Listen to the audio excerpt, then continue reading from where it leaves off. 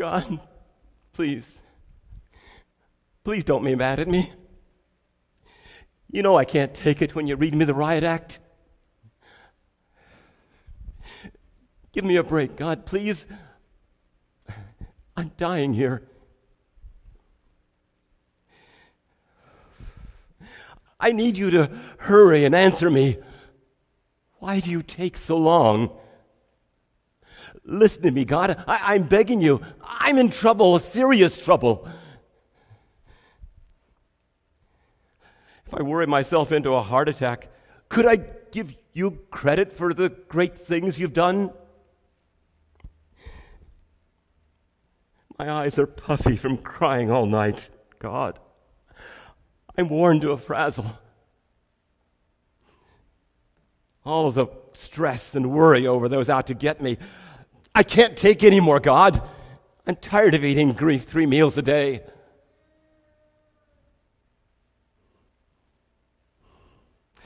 Hey, you petty people who think you're so tough. Get lost. Newsflash, God has my back. He will answer me. I know it. Those who have it out for me, think again. May all your schemes come to nothing. May you know only the shame of your defeat.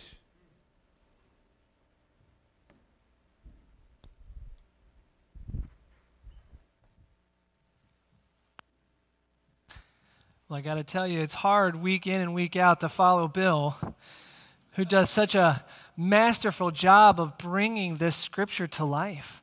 I mean, this is Psalm 6. What we just saw and what we just heard was scripture. And the thing is, I have a challenge for you is how often do you feel the same way? How often do you feel like that you've eaten grief 3 meals a day?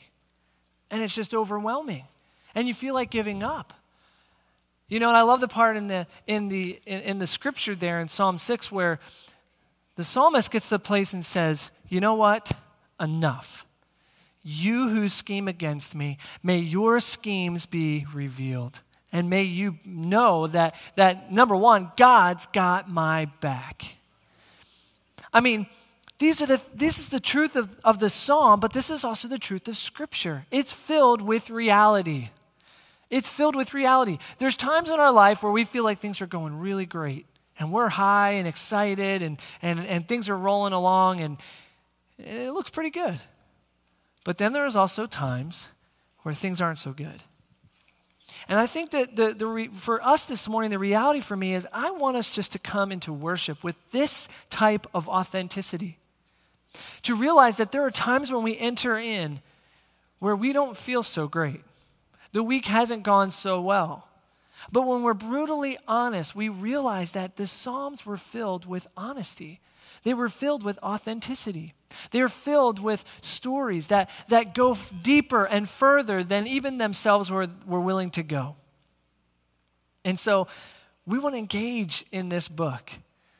And we're starting our 4th week of this series, the Book of Life. We've been on this journey now, looking at the Scripture from a different take. We're not preaching the narrative or the story that's woven throughout Scripture. Instead, we're looking at how can you apply the sections of Scripture to your life.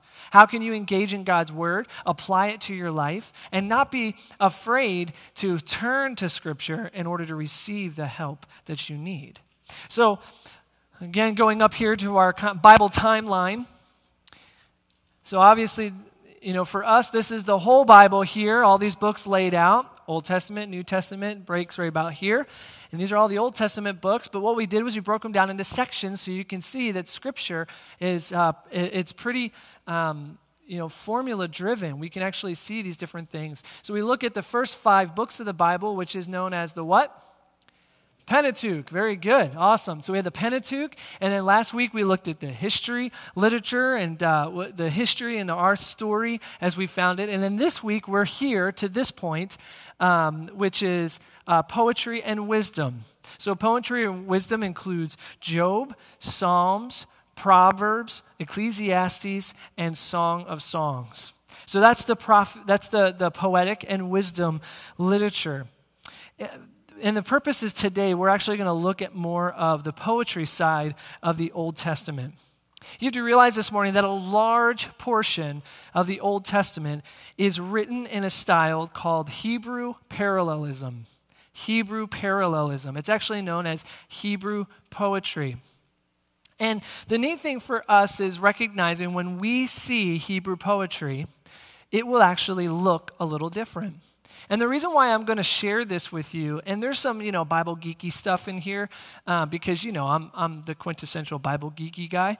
And there's things in here that I want to actually show you because I wanted to reveal something different.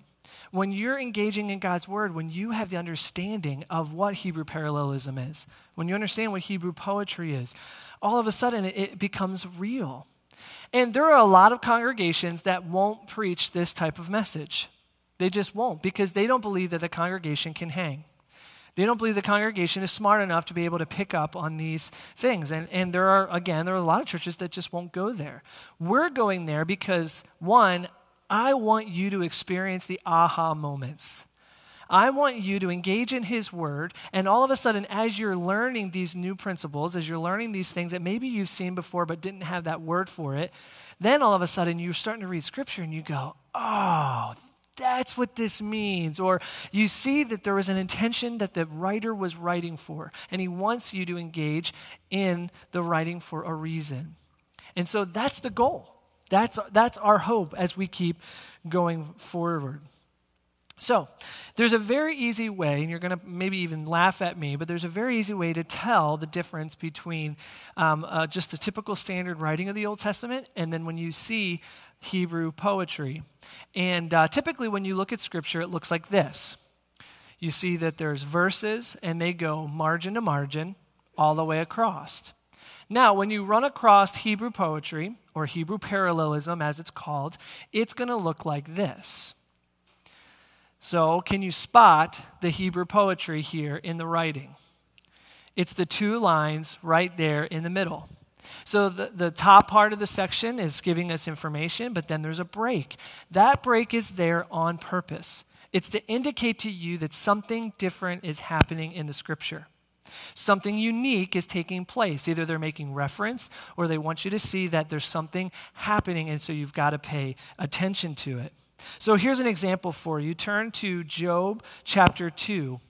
And if you're using the Pew Bibles, it's page 391. So page 391 in the Pew Bibles in front of you. And then we're going to look at Job chapter 2. I apologize if there's not a Pew Bible in front of you. If you think about it, say a prayer to God of thanks, because that means that somebody in the service before you just took it because they didn't have one. And that's awesome. So don't get all mad if you don't have a Pew Bible in front of you. Get excited, because that means somebody took one with them, and that's the exact point. We want people to engage in God's word. And so if you don't have God's word, take it with you. All right? We believe in this. Doesn't that give you goosebumps? That gives me goosebumps every time I say that, because it's so exciting. It is so exciting. So Job chapter 2, that's what I want you to look at. Look at chapters 1 and 2, and what do you notice about the style of writing? What do you notice? It goes all the way, margin to margin, right? It goes all the way across. Now, look at Job chapter 3. What do you notice about Job chapter 3? It's shorter, it's indented, right? Okay, now turn the page. What do you notice? It's Hebrew poetry. Okay, now turn the page again. What do you notice? It's poetry. Now, if you can guess it, if we kept going, what we're going to realize is that the whole rest of Job is written in Hebrew parallelism. It's written in Hebrew poetry, which is exciting because, 97.98% of Job was written in Hebrew poetry. Did you know that 68% of all statistics are made up? Yeah. We're cranking them up. Here we go. So, the scholars will look at the book of Job and recognize that the overwhelming majority, except for the first 2 chapters. Now, you have to remember, we only got chapters in about 200 BC. So, it was it did not exist beforehand. There was no chapters, there was no verses. So the book of Job primarily was written in Hebrew poetry. Now that becomes significant. It becomes important for us because it's going to help continue to tell the story. Job, and I'm not sure if you know this or not, is actually the oldest book of the Bible. I know we tend to think that Genesis was written first because it's the first book, but that's actually not the way that it works. So Job was written first. And I know you might be asking, okay, Pastor, what year was Job written? We actually don't know. We don't know the exact year. What we do know is that it was written before Abram was called to the covenant. Remember last week we talked about the covenant between Abram and God, and they walked the blood path in the desert, and we talked about how they chopped up all the animals, and there was a lot of blood, and they walked through the blood path.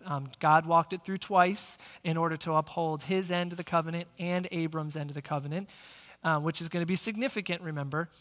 So we know that Abram was called in the year 2165 BC. 2165 BC. That's before Christ.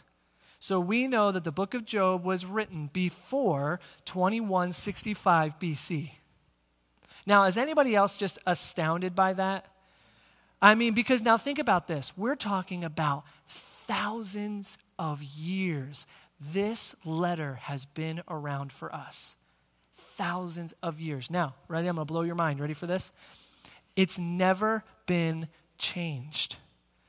It's the original letter that we received over thousands of years. Now listen, if you can't get to the place where you understand that God is doing something unique and something miraculous by preserving these letters for us over thousands of years, I'm not going to get you there. I'm not going to get you there. You're going to have to take a leap of faith and understand that God has worked miraculously for thousands of years to preserve these letters. When you're reading this, you're reading a story that's thousands of years old. That's exciting to me. I mean, that's incredibly exciting because it shows God's intensity, not just desire. Hear me say that. There's difference here. God's just not showing his intensity or his desire. He's showing his intensity to preserve the words for us to be able to learn from the story of books like Job. Now, in Hebrew poetry, you're not going to see words or phrases that rhyme, not like in English poetry. Often when we sing songs or we write poems in English poetry, we emphasize the rhyming words. So take this famous poem that was written by the Beatles.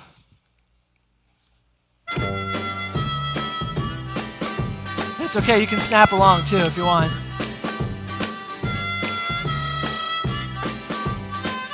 And you can sing along as well.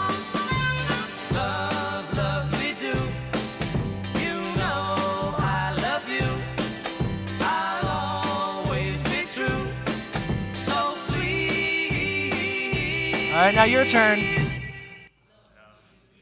Very good. All right, we got some Beatle fans in the house. Cool. So if you notice, though, in the English poetry, it's the words at the end are the predominant words. That's the words that you focus on. Love, love me, do. You know that I love you. So there's a lot of the emphasis put on the end. Hebrew poetry is written a little bit differently. In fact, what you'll find when Hebrew poets write, they don't put emphasis on the rhyming. Instead, they put emphasis on the flow, and they generally only work within 2 lines at a time. And now, so this again, just hang with me here. So the Hebrew writers would actually do 3 different things when they were writing. There's 3 intentions of a Hebrew writer. And here's intention number 1. What they'll do is the poet will repeat the idea in the first line. So they'll repeat the idea in the first line, and they'll repeat it in the second line. So they'll write what they were meant to write, and then they'll repeat it again in the second line in order to give emphasis. So here's the example, and I'm going to give you some of these, instead of you trying to kind of do the scripture kung fu and follow me around, I'm going to give them to you here. So Psalms 2, verse 4. But the one who rules in heaven laughs. So that's our line 1. So there's information that's shared with us. And then now there's going to be a supporting line right after that in order to give power to what you just read. And that is, the Lord scoffs at them. So you can see that there's a transition here. It's line 1, line 2. So that's Psalm 2:4. Now, the next thing that you'll see a poet do is the poet will develop the idea by adding more information from the original idea, which is in the first line, and they'll add more information to the second line. So you're going to see a statement made in the first line, and then you're going to see supporting information that will build upon itself in lines 2 and a couple after. So the example for us here is Psalm chapter 1. Psalm chapter 1 is a very famous psalm. It says, "Oh, the joys of those who do not follow the advice of the wicked." Okay, so there's our statement line. Now here's the supporting line, "or stand around with sinners, or join in with the mockers." So you have the statement line at the top, and then you have more information that's shared after that. Now you have to go to verse 2 and see that they did the same thing. Verse 2 gives us a line, "But they delight in the law of the Lord." New information. Now, what's the information going to come after that? It's going to be supporting.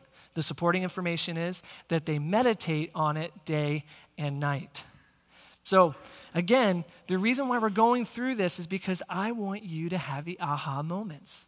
Not just to read Scripture and to see these lines or lines and lines after lines, but that they're written with intention.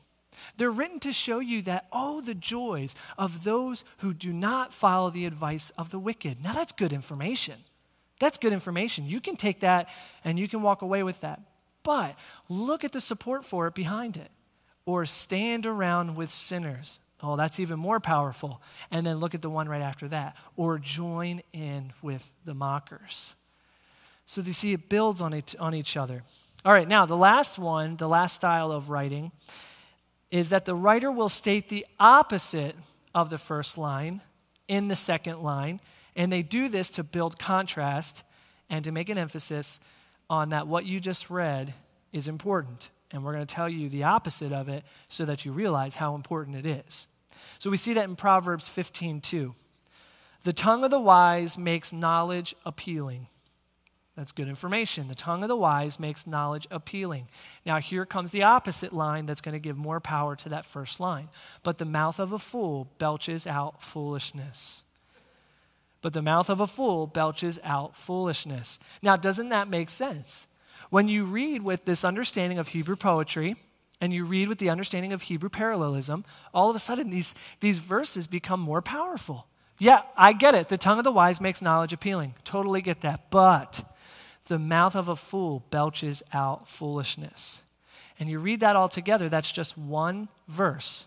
That's just one verse, Proverbs 15:2. But that verse is communicating powerful, powerful information for us. And again, my hope is that we're engaging in this and it becomes aha moments. Like, wow, there's really a lot going on here. So, in order to understand the purpose in the writing of the book of Psalms, so we're going to jump over now to the book of Psalms. Psalms requires us to look at it really kind of differently as well. See, Psalms are words that we read in a book. But that's not how they were originally used. Psalms actually were used individually and communally as songs of worship for people. So people used these psalms individually and they used them communally. And as you see on the screen, the word psalm literally translates to the word song. So these are songs, all the Psalms. In fact, what's really interesting is that the book of Psalms, which we get, it's the largest book in the Bible, and it's very, very large, is actually 5 different books. It's 5 smaller books that all end the same way. And they took these 5 smaller books and they just grafted them together and they called them the Psalms. But there was actually Psalms book 1, Psalms book 2, and so on and so on. So again, Psalms it's a powerful book and it's a song. And the impressive thing about the book of Psalms is that people weren't just singing they were singing about their experiences about God, but it wasn't just all, puppy dogs and rabbits and little bunnies hopping through fields and daisies. These people were writing out of raw emotion. And you have to remember that these writers, when they wrote and when they sang these songs, they were writing what was in their heart. And again, we have to go back and realize, what's in your heart? When you come into worship, you're bringing your heart with you. And whatever's in your heart is what's going to come out of your mouth. So when you come into worship, you have to come in with a sense of authenticity. You have to come in with a sense of where you're at in your worship. And that's what we're going to see here through the book of Psalms, that there are times where they praise God through hymns of praise. And so they were utilizing these hymns of praise in order to communicate this incredible message about God. But then they also used other hymns, like a hymns of lament, because they were hurt. There was pain, and they were devastated. And I can tell you that as the body of Christ, as the community of believers, as we gather together, sometimes the best thing that you can do in your worship, if you're being authentic, is to come in and is to sit down and just listen and just take it in. Because sometimes what you need is healing. And you can't necessarily heal by singing something that you don't believe in or don't understand or don't agree with. And that's what the Psalms are. Psalms are raw. They are raw, they're honest, and they're gut-wrenching at times. Again, Psalm 6. Maybe many of you came in this morning and you feel like Psalm 6. And let me tell you this, it's okay. It's okay. This place has to be a safe place where you can live that out. And if somebody in this congregation doesn't allow you to live that out and tells you that you're wrong because of the way you feel, you come and tell me, because I'll take care of it. Because you have to be safe. This has to be a safe place. So let's look at the first different types of psalms that we have. There's the hymn of praise, which I've mentioned. And hymns of praise, they glorify God for who he is. And Psalm 103, perfect example. Now I'm going to go ahead and ask you to turn in your Bibles to Psalm 103, and we're going to jump around a little bit. And if you're in the Pew Bible, that's going to be number 460.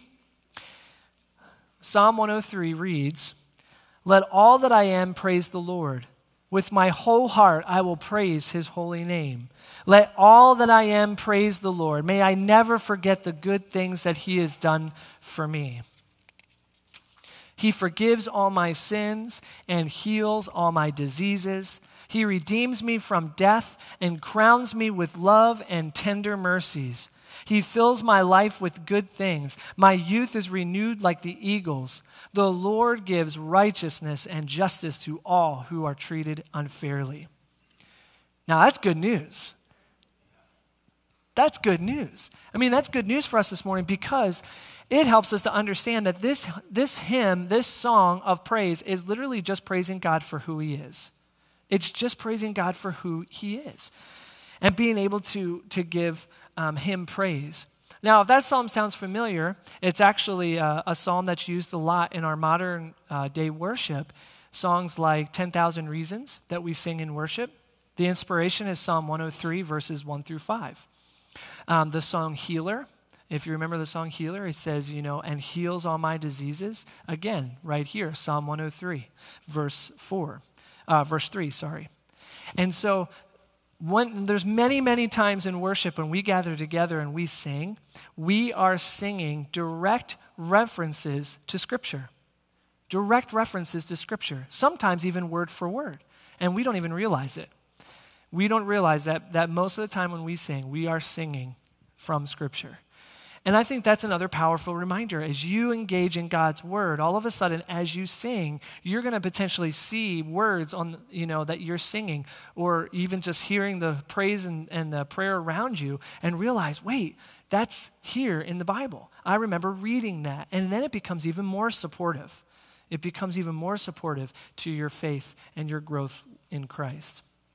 So now we go to the harder part of the book of Psalms, and those are the songs of lament. Now, the Psalms of lament, like I've already mentioned, were raw. They were honest, and it's because the Israelites were a very honest people. They cried out to God, and they would ask God, why? Why have you caused these things to happen? Why are you doing this to me? God, what are you doing? How come we're experiencing this suffering? What are we going through? Why are we going through it? And they were raw and honest. Let me ask you this. When was the last time that you were honest and vulnerable before God? When was the last time that you were truly honest and bare before a holy God? And really cried out to God and said, God, I don't understand why this is happening. Why are you doing this? Because I want us to realize this morning, our God is big enough to take your prayers. Our God is big enough to be able to handle your lament. And you have to be honest, and you have to be real and raw. Now, there is a fine line between being honest and real with God and being disrespectful. And there is a line, and you have to be careful. But man, when was the last time that you praised God in your brokenness? I mean, church, did you hear me this morning?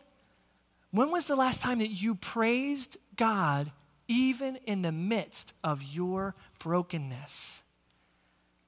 Because this is what a lament is. It's brokenness spilled out before us. So here's the example. Let's keep moving. Psalm 74. That's page 446 in the Pew Bible. Psalm 74. He says, "O God, why have you rejected us so long? Why is your anger so intense against the sheep of your own pasture? Remember that we are the people you chose long ago, the tribe you redeemed as your own special possession." I mean, folks, there's anguish there. There's anguish. There's desire there. I mean, they're saying, listen, why have you done this, God? Why have you left us? And then there's a reminder, don't do it to us again. Don't forget us. We're your chosen people. I mean, God, do we have to remind you to stop punishing us? Because remember, you said that you were going to take care of us. You said that you were going to provide for us. And these are our hymns of lament. The purpose of a lament is to communicate that raw emotion, both good and bad. So, the third style is the song of thanksgiving. Now, these are easy to spot. One reason is because they use words like because. A lot of times when we read a psalm and we see the word because, it's there because they're going to show you or tell you why they believe what they believe. So in order to see that, this is where the singer worships God for something that God has done. Now this is different from the hymn of praise because remember, a hymn of praise, we're worshiping God just because of who he is. But a song of thanksgiving, we're worshiping God because God has done something specific and we want to thank him for it. So that's what a psalm of thanksgiving is. The example, Psalm 116, page 467 in the Pew Bible. Psalm 116, great hymn of thanksgiving. It says, "I love the Lord because he hears my voice and my prayer for mercy, because he bends down to listen. I will pray as long as I have breath.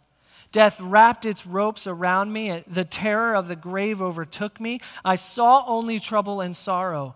Then I called on the name of the Lord. Please, Lord, save me. How kind the Lord is. How good he is. So merciful, this God of ours. The Lord protects those of childlike faith. I was facing death, and he saved me." I don't know that you get more thankful than that. I don't know if you get more thankful than that. One of the things that we say often around here is that you worship and praise God more when you realize what he saved you from. Isn't it easy for us to thank God and to really live in these hymns of thanksgiving and these songs of thanksgiving because we recognize where he saved us from and what he saved us from? And that's exactly what's happening here. I love this line. I love the Lord because. Why? Has anybody ever challenged you with that? You say, man, I really love God. Why? Why do you love God? Well, because he's really cool. I mean, is that going to pass the test? Why do you love God? And hear me say this morning. If you don't love God, why don't you love God? Because I think God wants both emotions. I think God wants both interactions with you. To be able to engage in a dialogue and a conversation. And don't tell me that it's just one way. Because God will speak to you through his word. You open up his word, you open up his scripture, he will breathe life into you. And you can engage in dialogue and conversation with God. Because that's where he does it. That's the purpose of this whole series. And so, because he bends down to listen, I will pray as long as I have breath. Because he bends down to listen, I will pray as long as I have breath. And then how many of you feel like this? Death wraps its ropes around my neck. I can tell you right now that there have been many, many times where I have felt the rope of death around my neck. And the truth is, how many times have I tried to reach up and pull those ropes from around my neck? And I can't do it. I can't do it under my own power. I can't do it under my own strength. But only by his power and strength will those ropes come untied from around my neck. And we get to that place where we say, man, I called on the name of the Lord. Lord, please save me. Save me. How kind the Lord is, how good he is, so merciful, this God of ours. The Lord protects those of childlike faith. I was facing death. Listen. I was facing death. I was facing death. And what did God do? What does the scripture say? You say it with me. And he saved me. You know what? We're going to move into a time now of communion. And we're going to do this intentionally because one of the things that we value is that understanding of God's mercy. And the symbol of God's mercy that he showed for us was coming and you know, the scripture says that he bowed down. He bowed down and he listens to me. I mean, that's amazing for us to realize that we have a God who desires to be with us so much that he bows and he listens to us. He turns his ear to us to hear our cries, to hear, Lord, save me, to hear, Lord, I praise you, to hear, Lord, this is where I'm at. Can you step in and help me? And so as we move into a time of communion, I just want to kind of coach maybe the parents a little bit. This morning is Family First Sunday, so we have our children with us. And mom and dad, if you have a child who you know has accepted Christ as their Savior and they have done that, then you can feel confident that to have them participate in communion with you. Families, use this as an opportunity to explain the elements. You'll hear me talk about it, but you huddle together as a family and share this moment together. This is important. And children, if they're not at that place, then it's okay to say, let's hold off, okay? Let's wait. I want you to watch mom and dad, or mom or dad, or maybe grandma or grandpa take and receive communion so that you'll understand better what it means when you come to that time in your life. So these are really important moments in the life of the church, amen? And so as we go now, let's prepare our hearts and remember the mercy that he shows us each day.